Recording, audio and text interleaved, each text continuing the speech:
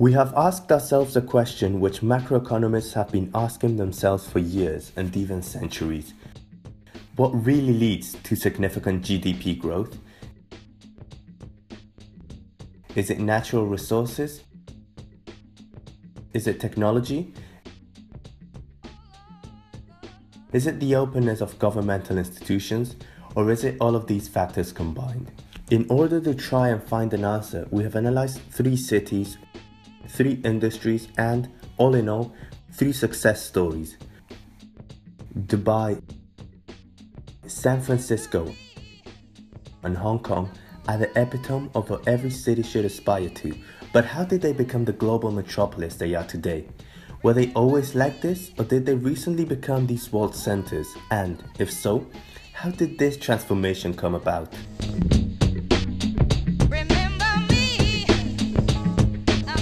40 years ago, this breathtaking skyline didn't even exist. As a matter of fact, it was all a desert. Now, it is the fastest growing desert city on the planet. It seems almost impossible that a city like this could be built in such an inhospitable place, right in the middle of the Arabian desert. So, how did this miracle of Dubai come about? The reason why Dubai's economy grew is oil money.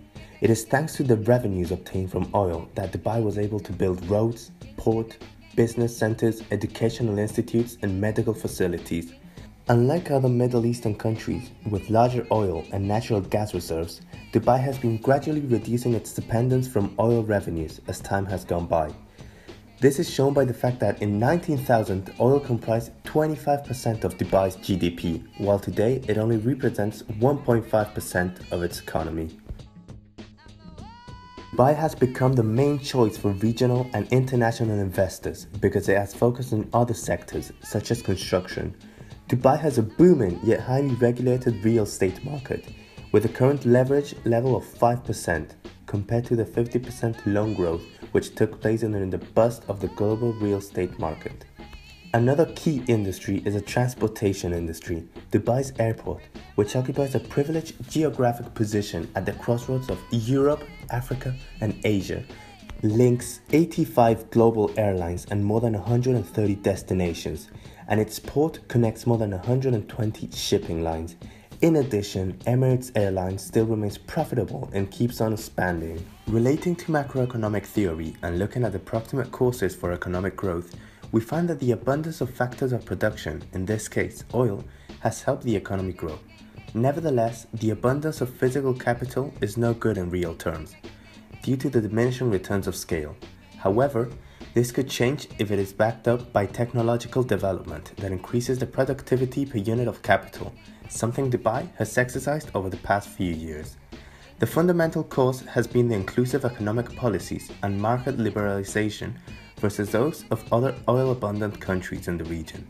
Moreover, Dubai enjoys a strong educational system and a culture of hard work and entrepreneurship, which further increase the productivity per worker. Also, we must mention Dubai's peaceful history, which allows it to have greater economic growth by avoiding extractive policies.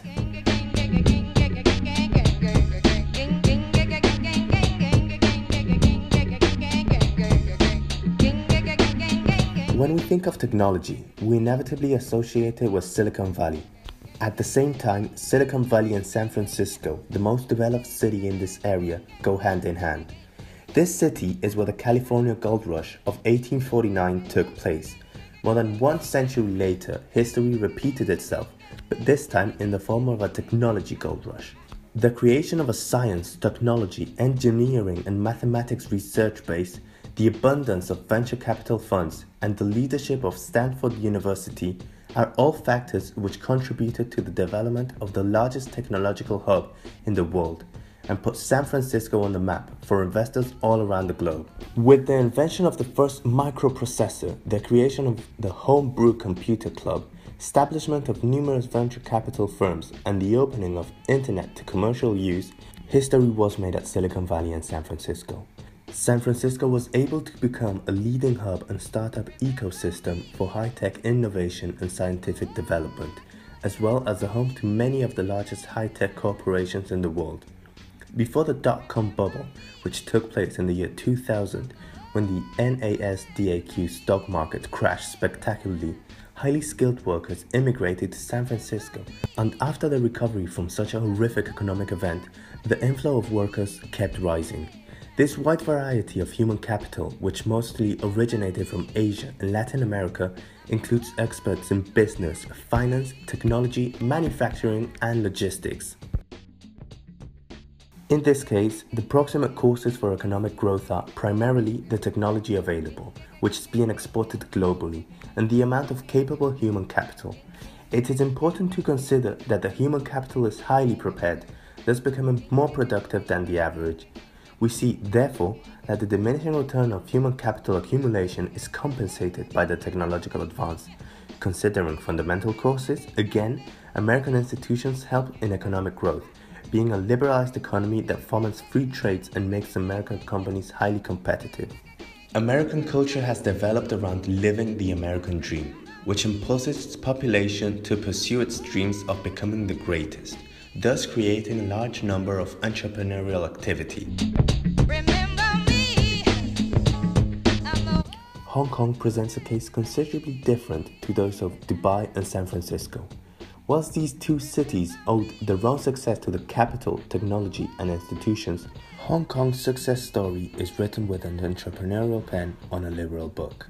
Metaphors aside, the former British colony has experienced a catch-up growth that has made it rank upon the most competitive states in the world. With high GDP per capita over $38,000, its universities ranking upon the global highest and long-term projected growth rates around 2 and 3%, guaranteeing stability. Also, Hong Kong has the world's fourth largest port, aiding it to rank 9th in the World Trade Rankings. Moreover, Hong Kong exports large amounts of textiles, garments, and clothing, backed up by governmental stimulus on technological advance to support the increase of capital and reduce diminishing returns of scale.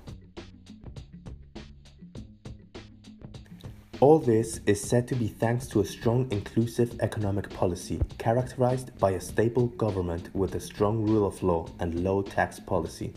This makes Hong Kong a very attractive settlement for foreign direct investment, which increases its GDP from an expenditure point of view.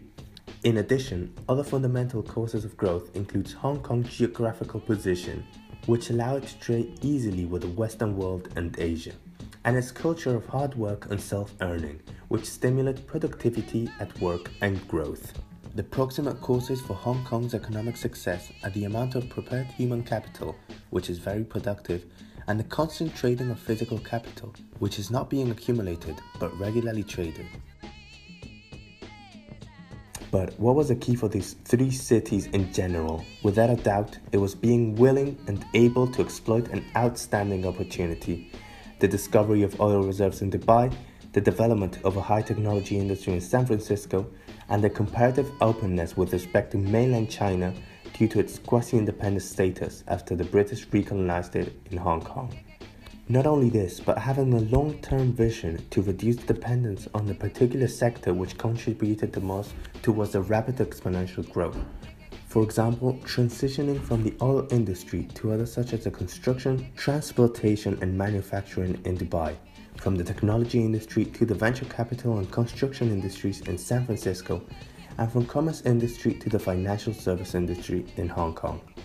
And finally, above all else, entrepreneurial, investor-oriented, and business-friendly mindset of each of these three local governments discussed in the video. The adoption of Western liberal values when it comes to economics and trade, which are expected from a city like San Francisco, but not from cities like Dubai or Hong Kong, taking into account the national identity, is reflected by the institutions which can be found here, and account for the fundamental causes of prosperity.